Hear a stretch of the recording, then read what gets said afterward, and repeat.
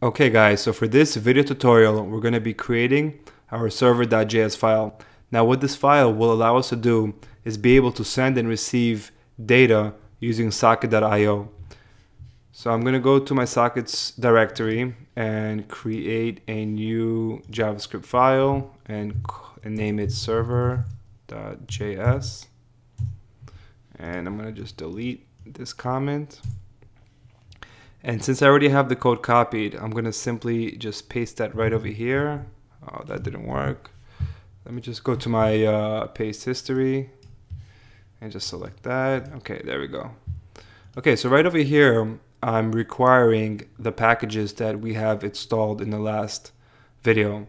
So that's going to be socket.io, express, and then this package over here, HTTPS, will allow us to use socket.io on an HTTPS connection. Okay, and I'm going to be showing you how to do that later.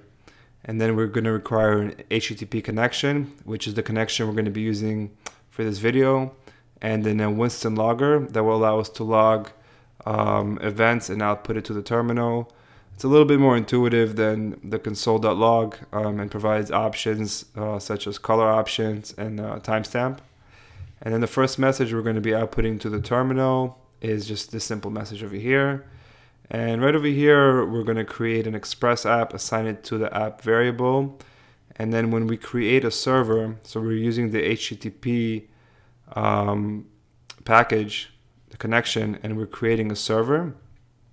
And we're passing in the app, the Express app, and we wanted to listen to port 3001. Now you guys can select any port you wanted to listen to, but for this tutorial I'm using port 3001, and you guys can do the same, so it'll still work. And then right over here I created a function called emit new order, and we're going to pass in the server, which is the HTTP server. And actually, let me just change this to HTTP server as well, just to make things more clear. All right, so we're passing in the HTTP server that we created, and and that's going to be invoked right over here. And as you can see, this is where I'm passing in that HTTP server.